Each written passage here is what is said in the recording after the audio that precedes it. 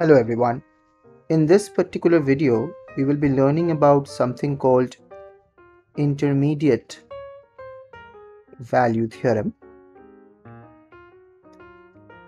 and as a corollary of it, there is a theorem called Bolzano's theorem. These are very useful tools from calculus, and we will learn them in the context of a particular problem from I.S.I entrance. It's a very beautiful application. I'll first explain what the problem is.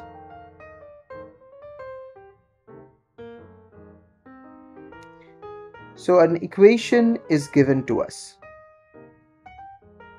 It's given as third root of x plus square root of x is equal to 1.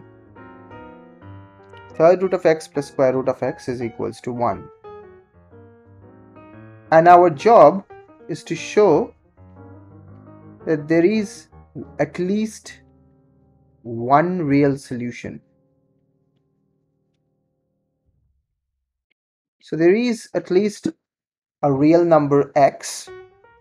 There is at least one real number x which satisfies this equation. In fact, we want more. We want to show there is at least one positive real number x that is a solution. So how do we go about it? Well, in a previous video and also in our ISI and CMI entrance programs, we talk about something called auxiliary functions or aux functions. We have used it numerous times. We will use that here as well. So the idea is really simple. You convert an equation to a function. So convert an equation to a function and analyze it using calculus. So we will do just the same here. We will create a function f of x which is third root of x plus square root of x minus 1. We want to show that this function has a solution, a positive real 0. So there is a positive number, let's say a, such that f of a is 0. This is our goal. We want to show that such a positive a exists. So r greater than 0. Okay.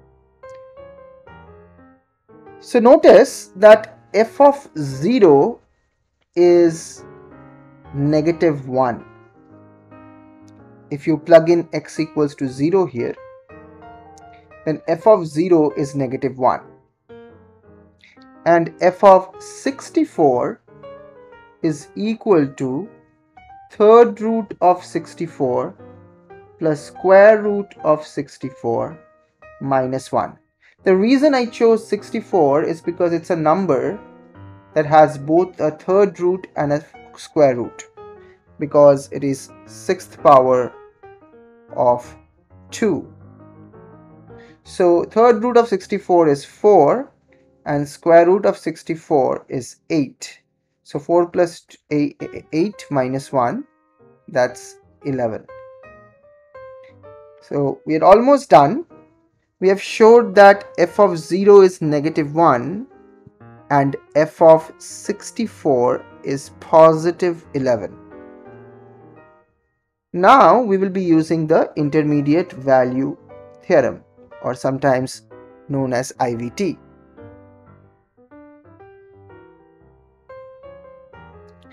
So what does it say? It says that if f is a continuous function that is defined on the closed interval,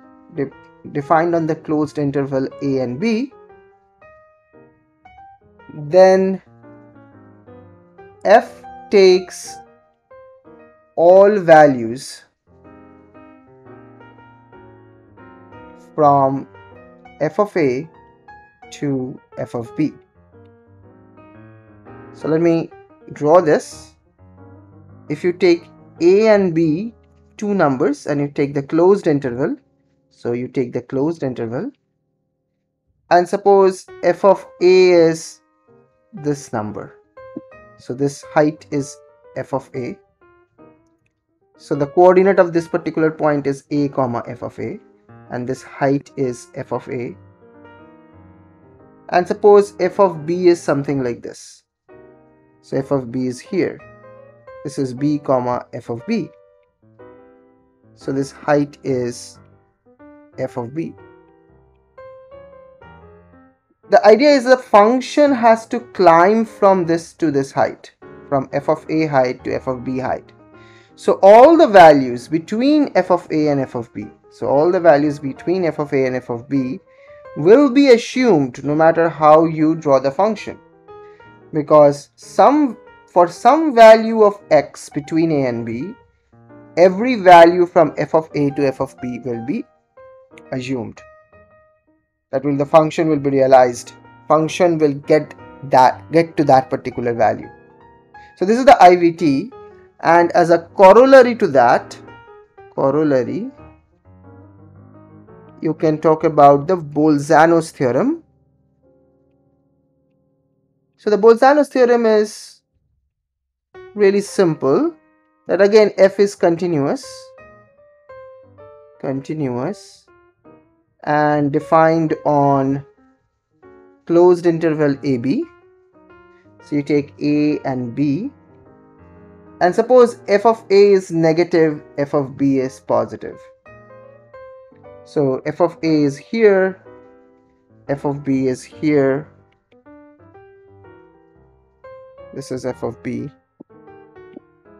Now using IVT, we know if the function has to climb from this point to this point like this, it will cut the x-axis at least once. You have to be very careful, it can cut the x-axis more than once, for example if it sort of turns like this and then goes up, but it will cut the x-axis at least once. So there is a psi between a and b such that f of that is equal to 0. So there is a root of the function in between a and b. So we have already shown, for our purpose, we have already shown that f of 0 is equal to -1 and f of 64 is equal to +11. So we can use Bolzano's theorem here and say that there is a root of this function f. There is some value of x in between 0 and 64 that makes this 0. So there is some number between 0 and 64, let's call it b, such that f of b is equal to 0, which means cube root of b plus square root of b minus 1 equal to 0, or you can take this to the other side and you get the original equation back. So we proved it. So IVT and Bolzano's theorem are quite useful, and it's important that you understand it very well. I'll see you in the next video. Keep on doing great mathematics.